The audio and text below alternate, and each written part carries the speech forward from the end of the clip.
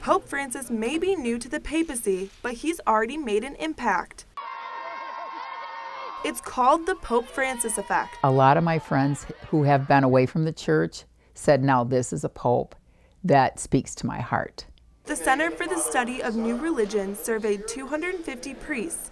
51% say they've seen a significant rise in church-going since Francis's election. And even young people are excited about the new pope. He's charismatic enough and loving enough that people are drawn to that type of person.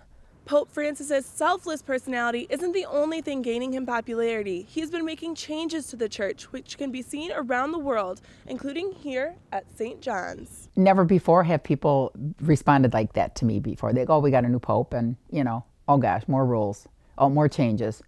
But this one is like, oh my gosh, more changes for the better. Oh my gosh, this is going to be so wonderful for all of us. Changes like not focusing on abortion, gay marriage, and divorce, but instead on helping those in need. People can really relate to him and look to him as an example, not so much as just a power authority, but also as a service-oriented person that they can relate to. And, oh yeah, I can do that too.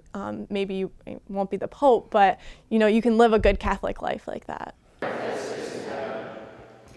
For Focal Point, I'm Mara Thompson.